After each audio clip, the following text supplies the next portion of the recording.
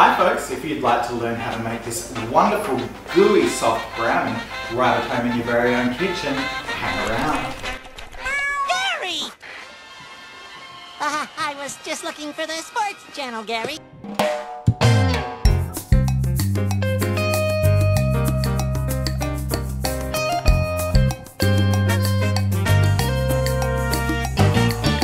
Okay, so the first thing we're going to do is we're going to take our 200 grams of cooking chocolate chips and 150 grams of chopped butter, and we're going to melt that in a glass bowl over some simmering water. So we'll just make sure that that's still simmering. There we go, lovely. So just tip all of that in. Nice. Go.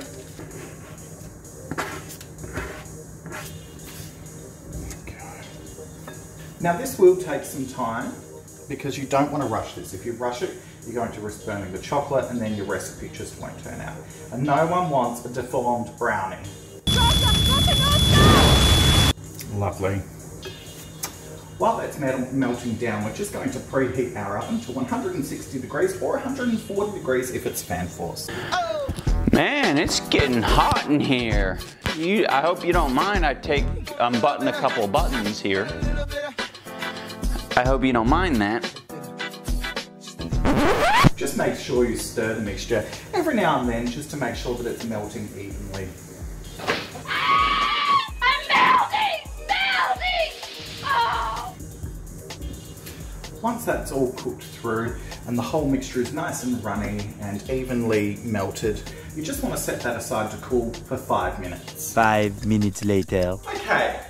So now that that has rested for 5 minutes and just allowed itself just to cool down a little, got here a beautiful, gorgeous, silky, almost a ganache-like mixture here. I was motherfucking ready!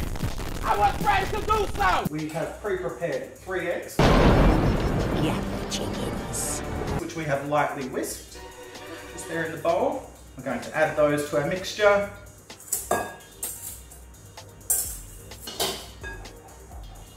Mix that about, just gently. You don't want to be making a mess at this stage. You dirty pig. No one likes a messy brownie. Now that we're just mixed through, like this, we're going to take our dry ingredients, 3/4 cup of flour, and we've got 1 cup of caster sugar, and about 1/3 cup here of cocoa. And we're just going to sift that through our mixture, combined.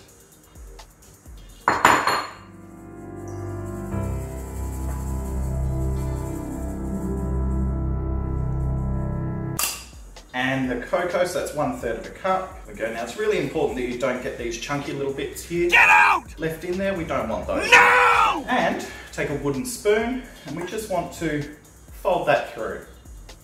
Make that all nice and mixed.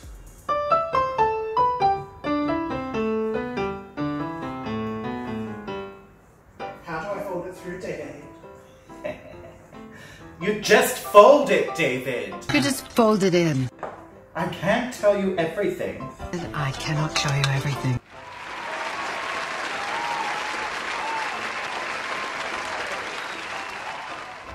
There we go. We're now left with a gorgeous, beautiful, dark brownie mixture. B-E-A-beautiful. Which we're going to pop into our brownie pan. So we're not going to go down the route of greasing and flouring our brownie pan. We're just going to pour the mixture straight into the middle of the baking sheet.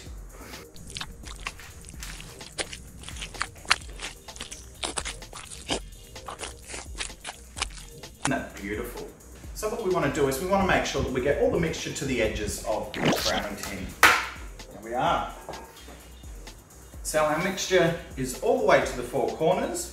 Give it a little shake just to make sure that it's nice and settled.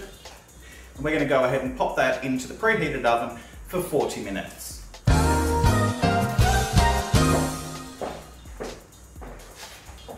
Looks pretty good to me. Let's just see if it's cooked through. We just take a skewer, dip it into the middle.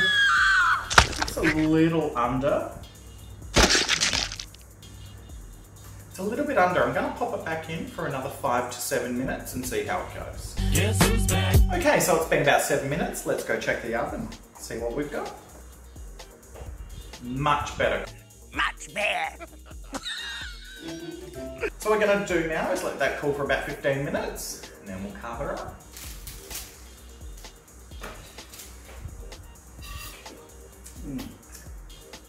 And there we are. Lovely maple foam brownies from my kitchen to yours. Let's tuck into one of these. They're so soft and gooey. Oh my god. Until next time, see you then.